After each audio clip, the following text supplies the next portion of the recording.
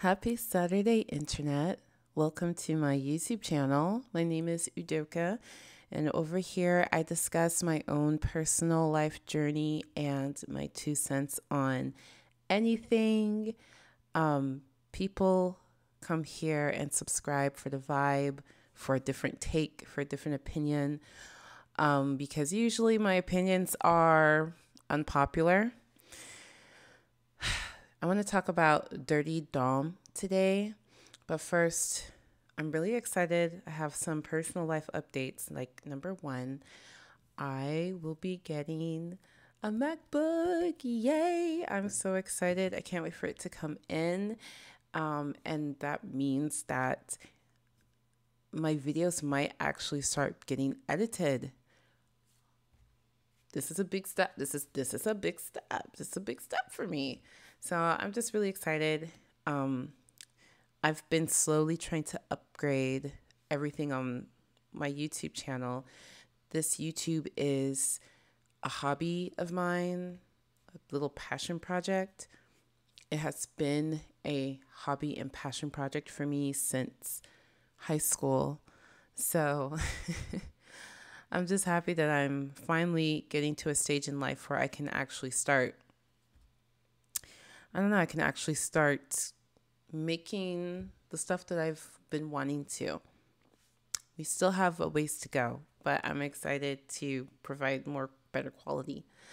Also, on the mental health front, I am going to be doing a K boost. If you don't know what I'm talking about, I do a treatment that is FDA approved for drug-resistant depression.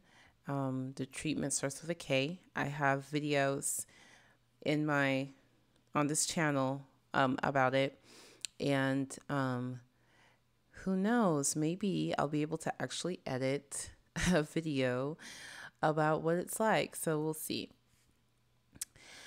I also need to start meditating and all kinds of stuff, girl. There's this trend on TikTok called the 75 Hard Challenge. I'm so close. I'm so close to actually participating. But anyway, let's talk about Durte Dom now. If you don't know who this is, trust me, I've been following this scandal, and I wouldn't be able to recognize this face if you showed it to me. This is Durte Dom. He was a guy who was part of David Dobrik's vlogs. And he is the perpetrator in the whole cancellation of David Dobrik, where he had some young women between the ages of 17 and 21. Most of them were not old enough to drink. Had these women drinking for the lulz, for the vlog.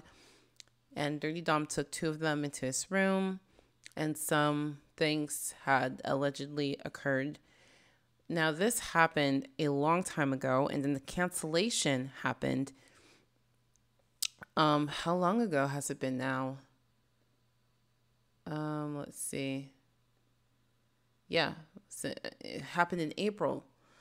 So the fact that this video, Durte Dom, uploaded, I don't know if this is an apology or a non-apology explanation, but this is coming out in September.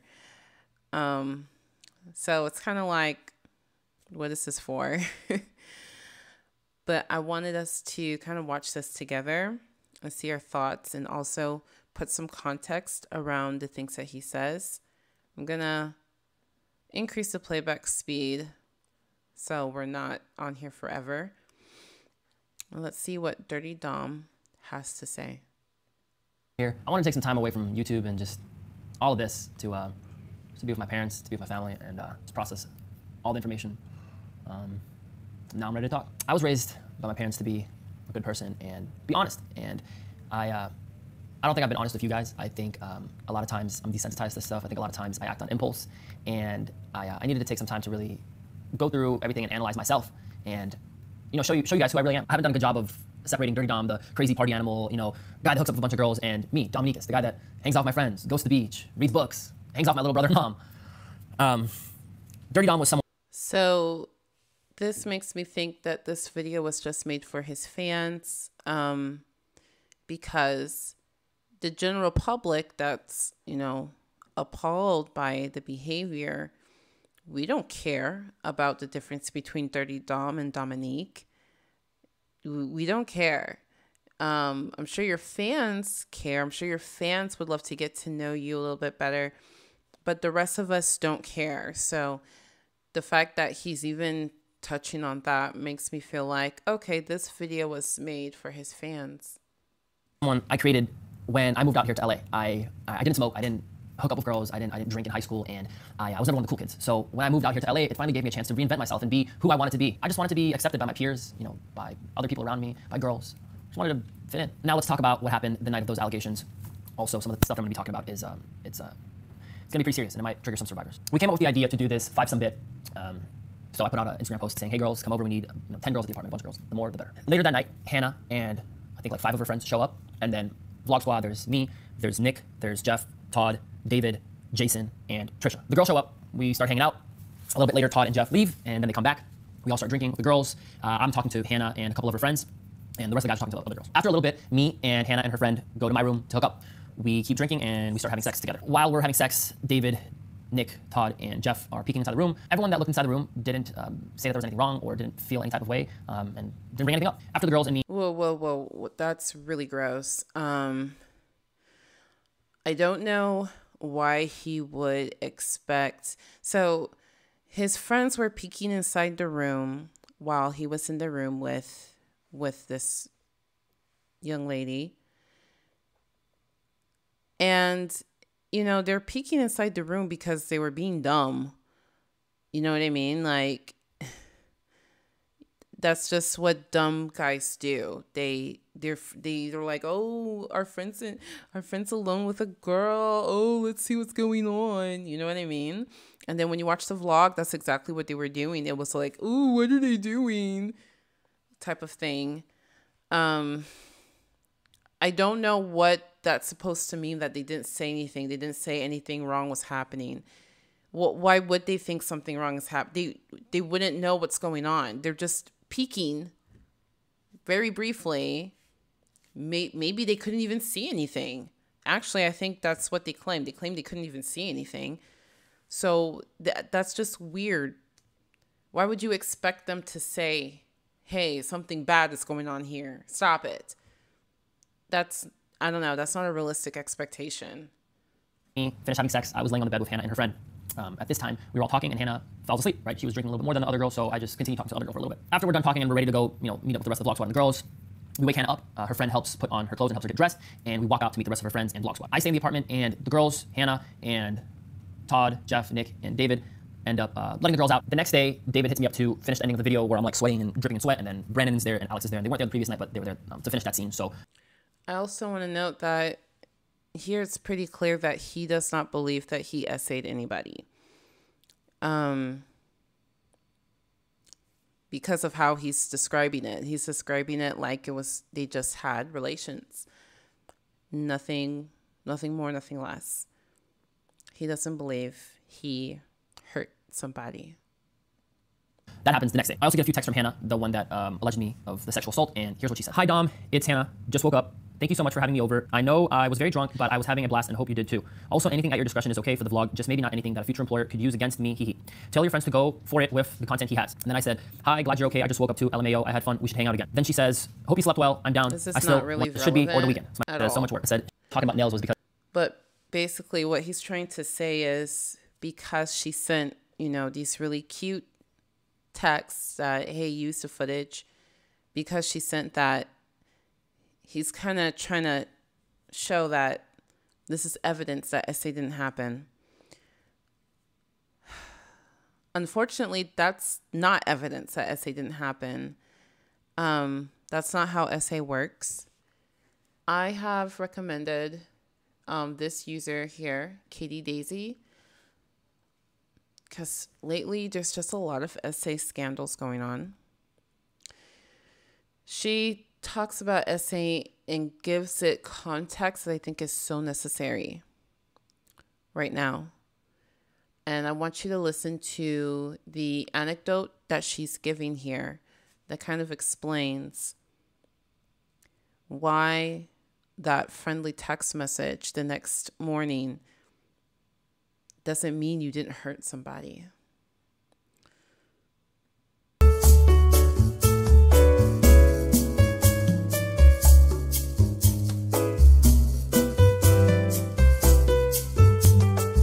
Amelia was essayed by Max, a neighbor in her apartment complex, 2 months ago. Amelia had talked with him a number of times around the complex and found him to be friendly and engaging. On an afternoon, he stopped by her apartment with 2 beers, saying that he had just been hired on as a firefighter by the city fire department and he wanted to celebrate. He asked her if she'd like to toast with him and hear about his new position. She invited him in.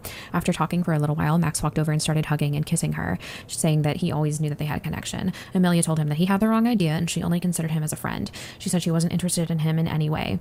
She tried to back away, but he pushed her against a wall. She said she wanted to scream and hit him, but she couldn't speak or move her arms. It was like her voice and body were frozen. Max continued on and essayed her. Amelia just kept thinking that she needed to get through it alive. First law enforcement interview with a detective 14 hours after the assault. When the detective asked Amelia what she was able to remember about the essay, she gave the following information in the first interview at the hospital. She remembered that Max's front teeth overlapped and had white spots on them. He smelled like cigarettes. She couldn't remember if they had finished their beer or not. She thought the assault probably lasted an hour. She couldn't recall if he had any noticeable tattoos or birthmarks. After he left, she took a shower, walked her dog, and went to see a band that night with her friends. She called her sister when she got back from the show and told her that Max had forced himself on her. Her sister said, "Max essayed you. I'm coming over now to take you to the hospital." So in this first law enforcement interview, of course, this is a fictitious situation, and this is designed to show advocate trainees what the neurobiology of trauma looks like. But this reaction and these memories are very typical of what we would experience in the field with the survivor. First of all, we know that she is remembering details that we may not deem as important. She knows that his teeth overlapped and that they had white spots on them, and she knows what he smelled like, but she does not know if he had any birthmarks or tattoos. She couldn't remember if she'd finished her beer, and she also said has a loss of time. She thought that the essay probably lasted an hour. We see that her brain tried to normalize the experience because after he left, she took a shower, walked her dog, and went to see a band. And she also did not realize the severity of what happened until she called her sister and told her sister what happened. And then her sister took her to the hospital. Any detective worth their weight in salt will wait at least 3 or 4 sleep cycles before they interview a survivor again to give the human brain a little bit of time to encode those memories and form more cohesive memories of the event. So 2 weeks later, at the follow-up interview at the station, Amelia gave the detective the following information. She remembered she had also checked the mail at the apartment complex office after the assault. Her beer had been nearly full, and she finished it before she took a shower. Amelia texted Max that before she went to the concert to say that he left his belt at her apartment. She was leaving it at the bottom of the apartment complex staircase. In the days since the attack, the smell of cigarettes makes her heart race and makes her sick to her stomach. So what might raise some eyebrows? She changed her story, quote-unquote, about the beer, and then she finished it before she took a shower. I would imagine a police officer saying, well, if you were that upset about it, why did you finish your beer? Da-da-da-da-da.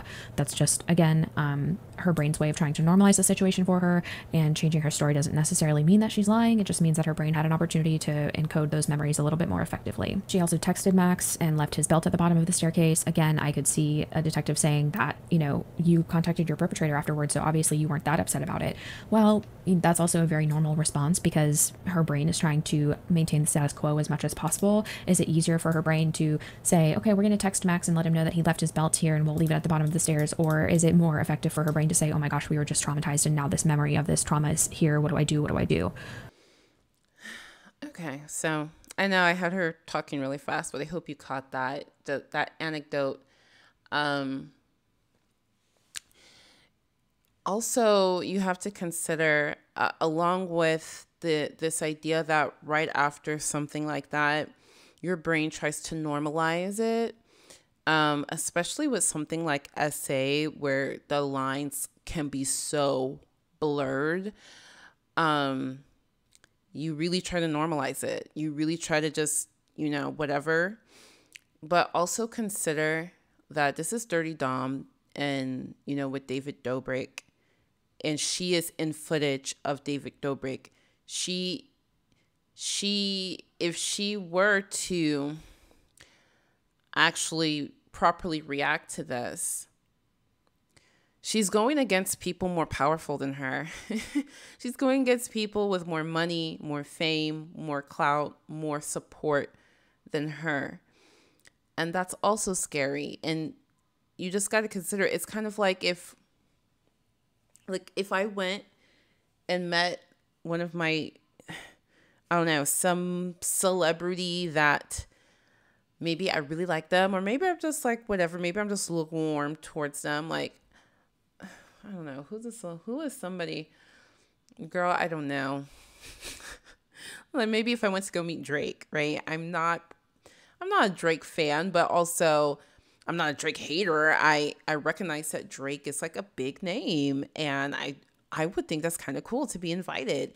And if he did something to me, like, it's hard to believe that somebody so prominent that could lose so much would do something bad to you.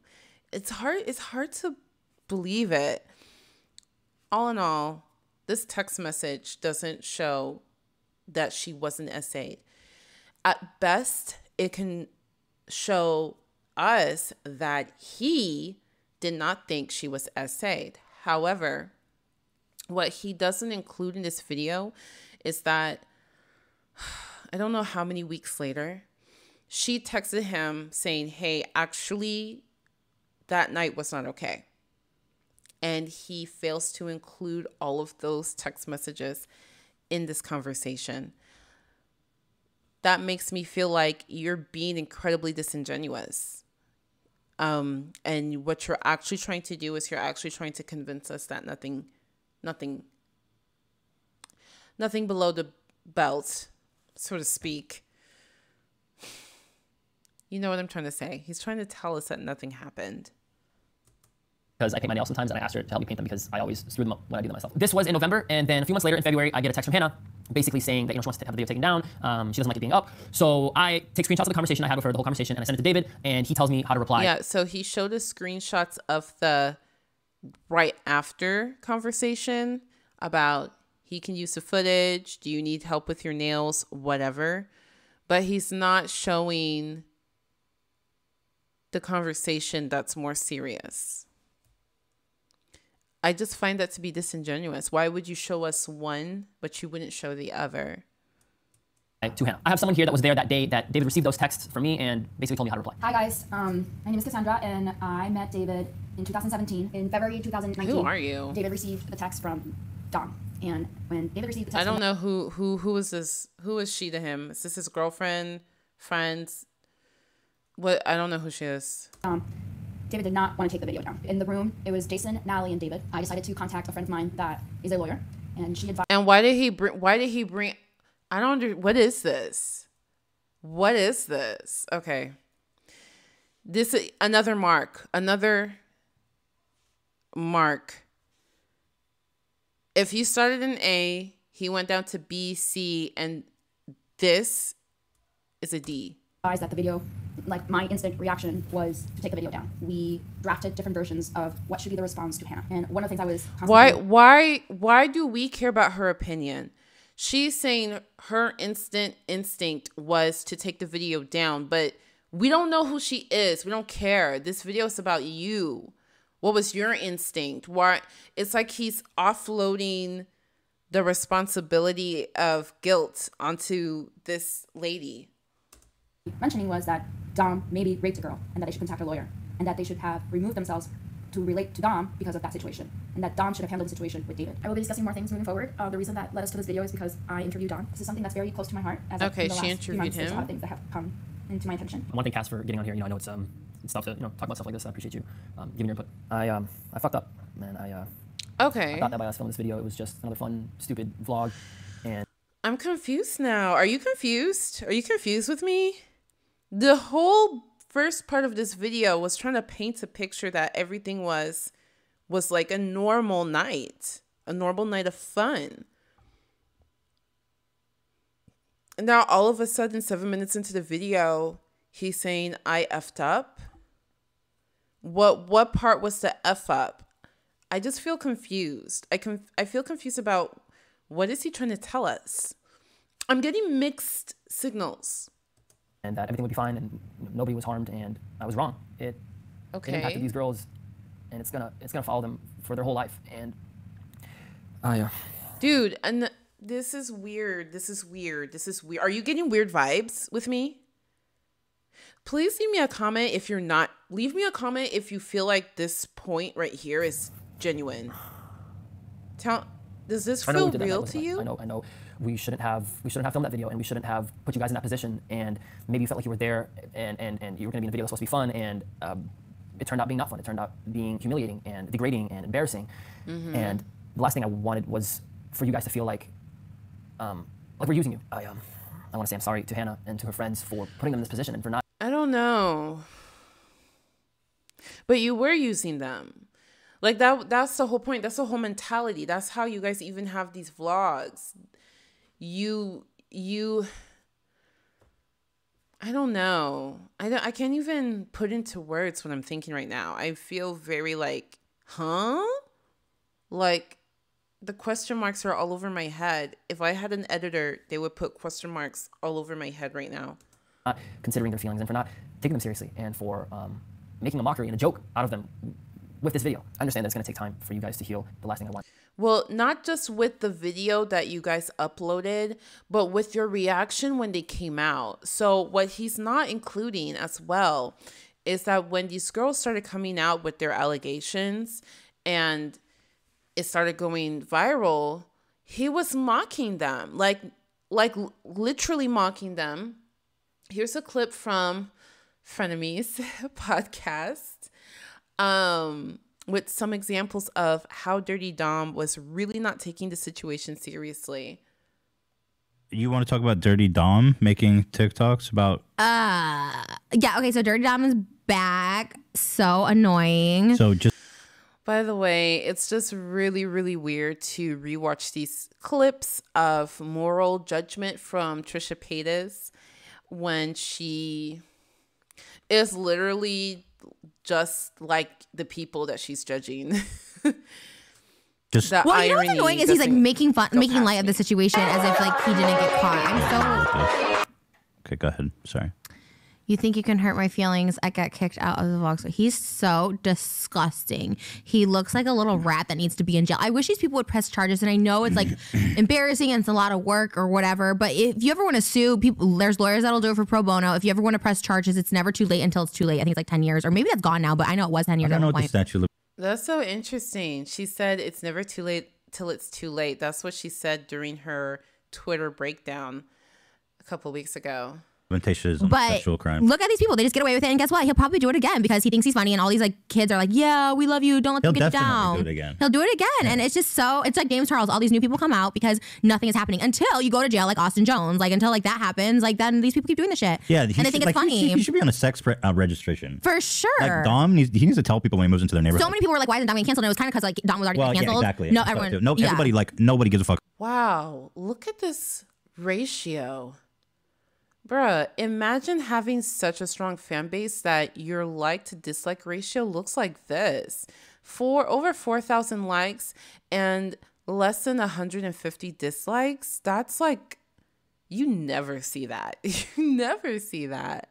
About Dom. But honestly, we should talk about him more if he's doing this shit because like now I saw a clip of him being like, why did David Dobrik kick you out? He's like, I was getting all the pussy or something like that. It's just like, clip, but yeah. Oh, it was? I just saw it on your TikTok, so I thought it was new. I didn't know. Really why did David Dobrik kick you out of the vlog spot? He's like, because I get more pussy than him. I was like, first of all, we know David likes to watch, so that's not true. And second of all, actually, you had to get him drunk to have sex with you, disgusting freak. You're actually just an R word. Honestly, he's so gross. Like, and yeah. So anyway, he put this out like what, 1 day ago? Was it? Here it says, yeah, 1 day ago. The dude, like seriously, he's for real. He's being accused of essay, right? And he puts out this TikTok saying, you think you could hurt my feelings? It's this TikTok meme. And the song is Bulletproof. And he's like, I got kicked out of the Vlog Squad 4. Like, what does he want to finish this sentence? Yeah. Okay. I thought they were going to show more of his TikToks. This is not the only TikTok he made kind of making fun of the situation. So I find it weird that he's not apologizing for these TikToks as well. You know, I find that odd. You're claiming that you understand how the video posted on David's channel was very humiliating, but you're not acknowledging these TikToks as well. Is for you guys to feel envy or feel hatred towards yourselves for, being in this video, because it is our fault. The responsibility falls on us as content creators to make sure that whoever we're filming or whoever we're putting in our videos is comfortable and knows what they're getting into, and we didn't do that. We just posted this video because we thought that it would give us more money and more clout, and yeah, we fucked up. I think there needs to be some type of way for YouTubers and anyone else in the social media space to do things the right way. And I don't know the answer. I wish I did. Growing up, I had all guy friends. I never really had, you know, a lot of female peers, you know, besides my mom and my aunt. So I never really got that female perspective on stuff. I understand it's a scary world out there for women. You know, even walking down the street at night as a girl, it's completely different than walking down the street as a guy. It's that type of perspective that you get when you have those conversations, when you talk to girls, when you live with them, that you start to understand the world and you start to understand women. And I start to understand when myself you stop being an incel. Oh, it's almost finished. Let me let him finish. more and the decisions that I make. I'll talk to you guys soon. Thanks for listening. Okay. Oops. Don't play, even though I love this creator.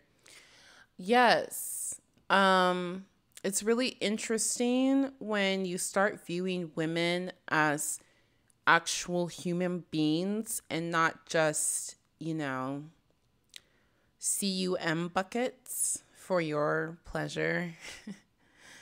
Yeah, we have feelings and thoughts and opinions and hopes and dreams and, you know, just like you do. Yeah, it's really disheartening. That kind of feels like the norm. As a girl, it feels like the norm for guys to not understand us, our point of view. But what's funny is, like, it's not like you don't experience XYZ, so you wouldn't understand. It's more of a, literally, if you were in this position, you wouldn't want that done to you. Like, if you were in their position, if a prominent person tweeted, hey, we want people to come over and be in the vlog, and you answered as a man, and you were underage, but they provided you drinks. So you're like, okay, I'm going to drink. I'm hanging out with these rock stars. And, you know, like and then something humiliating happened to you. And you didn't want to embarrass yourself further. So you just say, yeah, it's totally cool. Like, use the footage. And then you come to grips with what happened. And you say, actually, never mind. Actually, that was messed up. Actually. You know what I mean? Like, you would feel how those girls feel. It's not even a gendered thing. It's literally, we're not talking about, you know, oh, you don't know what it feels like to be a pregnant woman, or you don't understand the beauty pressures they put on women in our society. It's not even a gender thing. It's like, if you were literally in their shoes as a man, you would feel how they're feeling. And if you never owned up to it, if you just try to push it down, you would still feel how they feel, even if you never had the strength to say, that was messed up. Because Jeff Wittick experienced that. Jeff Wittick is another guy who was on the Vlog Squad. And what happened to him? Yo, see, I don't even, that's how little I know these dudes. I couldn't even spell his name right. He has brain damage, eye damage, because they did a stunt on a crane. And, you know, at first he was like, whatever, man, we're just dumb, you know, use the footage. And then after a while, he realized, you know what, actually that was messed up. And he didn't want to come out. He didn't want to talk, but because it's embarrassing. And I don't know what it feels like, that I don't know the male ego aspect of things, but I just have this idea that for men, there's a level of shame that digs at your own feeling of who you are as a man. So my point is, this is not even a I need to understand women more thing, Durte Dom. This is you need to understand people. You need to understand yourself. You need to understand that people are people like you. Thing. So that explanation, oh, now I don't even know where it is. Oh, I guess we X'd out of it. The explanation was not good. very confusing, very mixed message. And I was watching an honest conversation. I really enjoy her videos as well and her opinions. And she just felt like it was very performative. Dom's motives only. And I say this because Dom, he brings up Hannah's text message as YouTube creator, individuals in their vlog without getting their consent, without, you know, having a team, human resources, etc. Now, let's dive into what I hated about this whole entire video. This video was not for Hannah and her friend. This video was purely for Dom's motives only. And I say this because Dom, he brings up Hannah's text messages like the day after the incident. And, you know, in these text messages, Hannah is saying how she had a blast and how she was gonna come over to paint his nails. And that's fine that you wanted to put that in there, but the very fact that you left out the part where she messaged your ass in February stating that you basically R-worded her, how come that wasn't in there? I know there's an insider article about it, but he just felt if you're already gonna talk about this, you might as well put up the whole thing. Now, we knew David Dobrik was a piece of shit because we knew in order for David to take down that vlog, we knew David had to know some information about what happened that night. So for David to go on to say that he just had no idea, like I did not know what happened in that room, it's false. It's not accurate because David, then what did you know to make you take down a video that had millions and millions of views? And with Cassandra, I am curious to why she chose now. I'm just curious just because she was in that room. So she had all of this knowledge. I don't even know who Cassandra and decided is, to share it with us today. And if what Cassandra says is true, then Natalie, we already knew Jason was a piece of shit, but Natalie is a piece of shit too. I don't know who Natalie is too either. I did not like the fact that this video was extremely performative because Dom edited this video. So he wanted us to see those moments to where he was like this. I mean, he wanted us to see the moment of him just like, oh my gosh. I would be just a tad bit more understanding if this video was not edited and he just did it straight through. But the very fact that it was kind of illustrates to me that all of this was effing performative AF. Oh, and I also forgot to mention, he posted this on a Friday night. If you don't know, no one really watches YouTube like that on a Friday night, okay? He did it on the night where he thought people would like. So my thoughts about this video, Dom looked into his bank account and was like, oh my goodness, I probably need to make a real apology now because I'm running low. I also believe that Dom's motives for bringing up David, Todd, Nick, and Jeff was like that mindset of, well, you can't cancel all of us, you know, and it's kind of like, actually, it'll be easier for him to come back because it wasn't just him who did something bad, it was all these other people who he listed in the video. So it's like, you can't cancel all of us. So it's kind of makes it easier for him to come back in a way. Do you get what I'm saying? I think Dom saw David is coming back from being canceled because now he's doing something with the Discovery Channel. He's like, no, I'm still sinking here. No, I'm bringing all of you guys down with me. That's what this was about. Oh, this was about making sure all these other fuckers sink with him. That's what this was about. But yeah, leave a comment below. Let me know what you guys think. Thank you for watching, and I will see you on the next video. Bye, guys. All right, so that was an honest conversation. That's an interesting theory that he's just trying to restoke it because he's seen that the other guys are trying to move on. But, you know, if that is what he's doing, it's really dumb because nobody else has said that night. It was just you. It was just you, Dom. Just you. But yeah, I feel that video was weird. It made me feel very weird. One, the way he was describing it, he was describing it like it was any other fun night. That's how he was describing it. Two, he brought in that Cassandra lady who I don't know who she is, okay? But I don't understand why you're bringing her in. Why is her opinion, why is it important? You stated at the beginning of the video that you're wanting us to understand you. So why did you bring in this person who, granted, she had a better take than he did. Apparently, her first instinct was to remove the video, and she was actually calling what happened what it is. She was calling it R-word, and she just had a better take than him. So I'm like, why did you bring her in? Because her opinion is not your opinion. we're watching this for your opinion, and you said at the beginning of this video that this video is about us getting to know you. So who is she?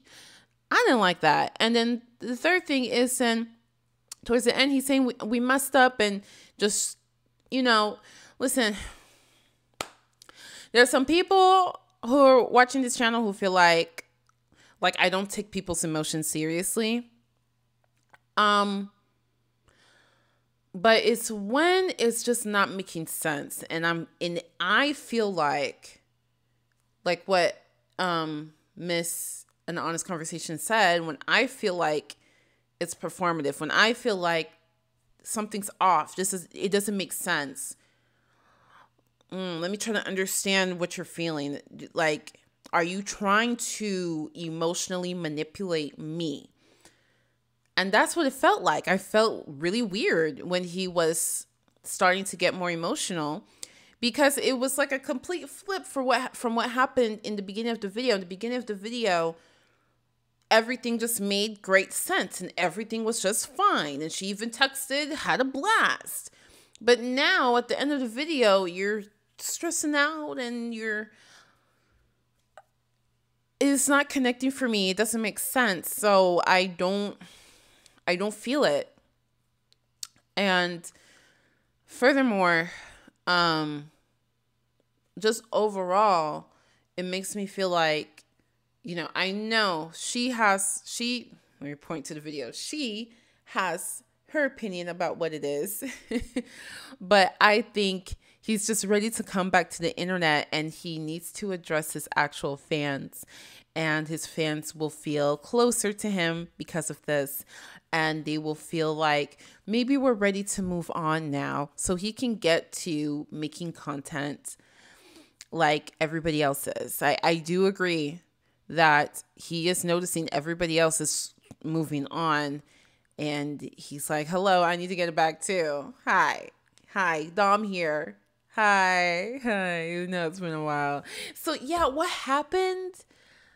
That was a little snafu, but I'm sure you can agree that we can all just move past this, right? Right. So anyway, how's 2021 going? That's the vibe that I'm getting from it. That was weird.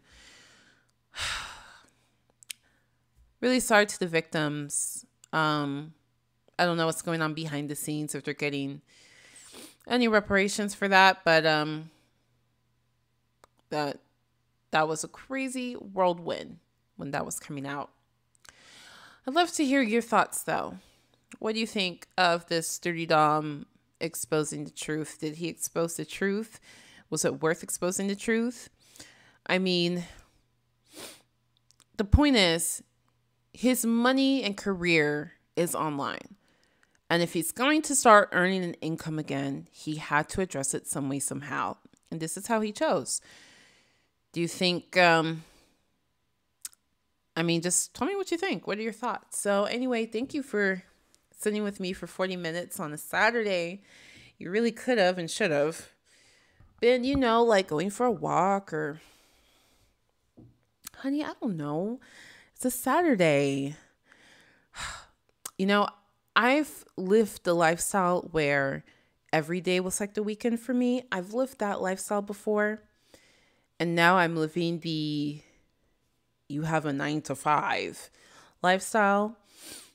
And it actually honestly is really cool to have a day where you really just feel like we're relaxing, we're free. It's just an interesting feeling. And it actually feels really good. I don't know. It's kind of like, you ever do those meditations or those massages where you tense up your whole entire body and then you relax it? And so when you're relaxed, it's like you're really relaxed. It feels really cool. So I hope you're making the most out of your Saturday, whatever way that means for you. I hope you like the new, what is this called? New robe. It's the kind of robe that doesn't make me hot, so I can wear it all day, whole time. And until next time, much love, much luck. Peace out. Bye. Thank you for watching. Can't wait to hear from you. Bye.